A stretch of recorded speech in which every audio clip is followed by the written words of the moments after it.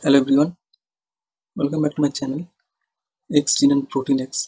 In this tutorial video, I'm going to talk about competence cells.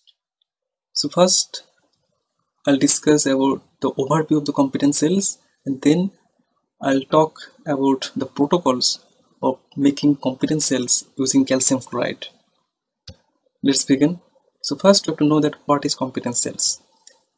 So competence cells or cell competence, it refers to a cell's ability to take up foreign or extracellular DNA from its surrounding environment.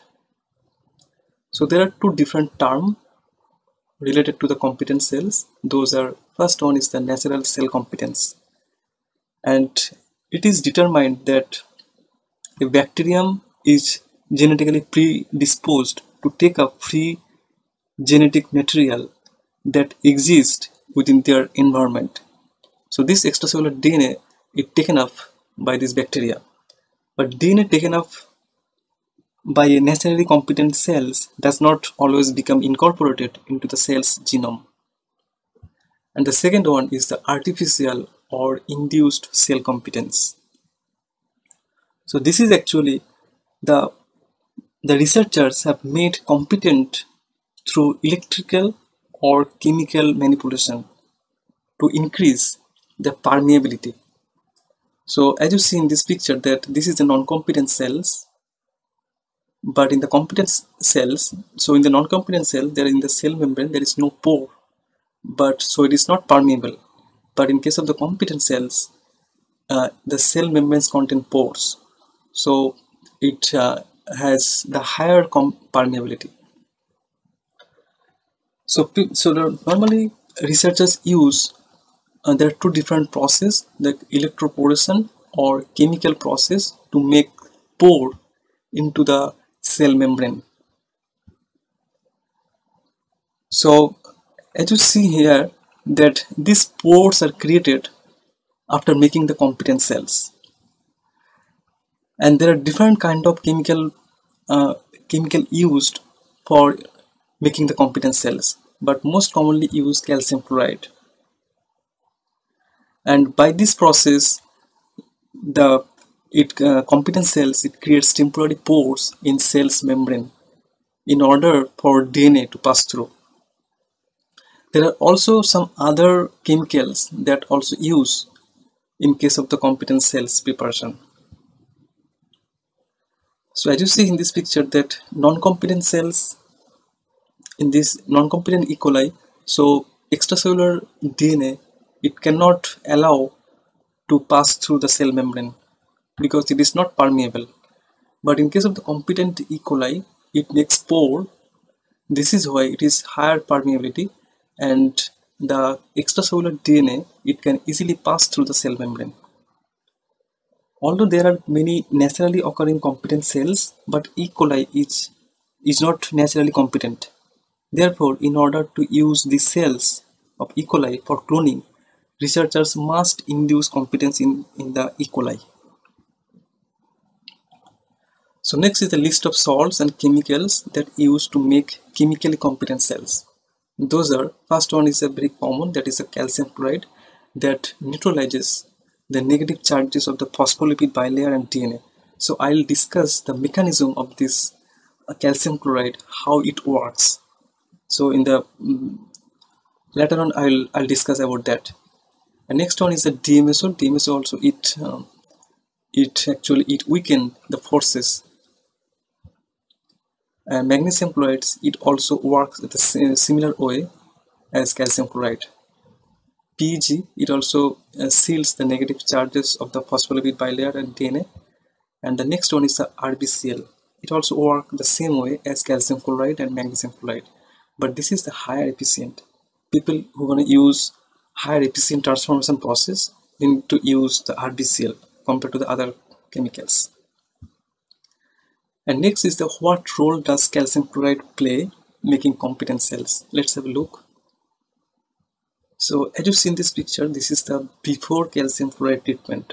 So as you know that the cell contain the phospholipid, and because of the phospholipid, cells are negatively charged. But as well as in the DNA there is a phosphate group. So this is why also DNA it is negative charged. So this is why there are some repulsion occurs because both are negative charged. So there are some repulsion occurs. This is why foreign DNA it cannot bind into the E. coli's cell membrane because of the repulsion. But what happens after calcium chloride treatment? So after calcium chloride treatment, calcium, this is the positively charged, so it neutralize the negative charged in both cases, like in DNA as well as in the cell membrane. So the calcium it neutralize the negative charged and eliminate this natural repulsion. As a result, it allow DNA to move closer the cells and bind into the cell membrane. As a result, it can easily pass through the cell membrane. So this is how calcium chloride it works. And next is the the heat shock very much well, and this is used for the transformation process. During transformation we do it. So what is the mechanism for the heat shock actually? So the bacteria, when we put into the water bath at 42 degrees centigrade, like from 0 to 42 degrees centigrade, right? So sudden rise of the temperature. So this is why heat proteins it induced, heat shock proteins that induced, and immediately we put it onto the ice. So there is the sudden temperature drop from 42 to 0 degrees centigrade. So this is why some pores created onto the cell membrane. And there are some research it's already studied, and that they found that there are some reason behind this creating pores by heat shock, and those are the release of lipids and consequent formation of pores on the cell surface. So because of this heat, there are some release of lipid from the cell membrane, and that makes the formation of pores on the cell surface. And another one is the lowering the membrane potential in the cell membrane. This is why it also makes pore into the cell membrane. So this is why heat shock it creates pore into the cell membrane. And then the DNA it can easily pass through the cell membrane. So this kind of pores it makes higher transformation rate. Next, I will look the protocol to make competence cells using calcium chloride. So first, I have to incubate that E. coli cells. I incubate 37 degrees centigrade, 150 rpm for overnight, around 16 to 17 hours. And then we have to, from this bacteria, take around 0.5 ml to the new fresh 50 ml LB media. And remember that if you use 50 ml LB, so we have to use 200 ml conical flux, so around 1/4. And next process is to harvest the cells, and then you have to incubate it 37 degrees centigrade, 150 rpm for 100 to 120 minutes. And next process, you have to transfer this broth into the sterile centrifuge tube and centrifuge around 6000 rpm for 8 minutes at 4 degrees centigrade.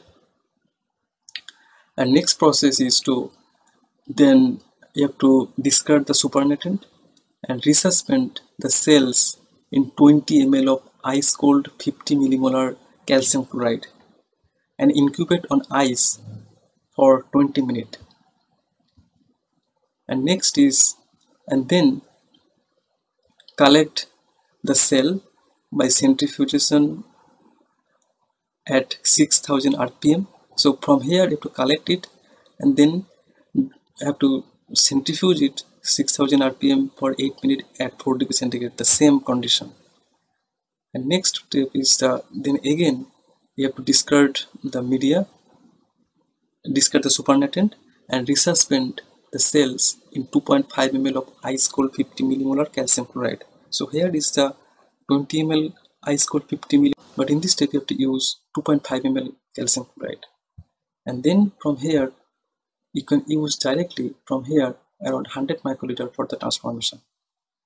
But if you would like to store it, then you can also store it by adding just 10% glycerol into it, and then you can store it in -20 or -80 for longer time period. So I hope this video will be helpful. If you like this video, kindly hit the like button, share it, and if you have any comments, please write in the comment section. And if you really think that this video is helpful, please don't forget to subscribe my channel. Thanks.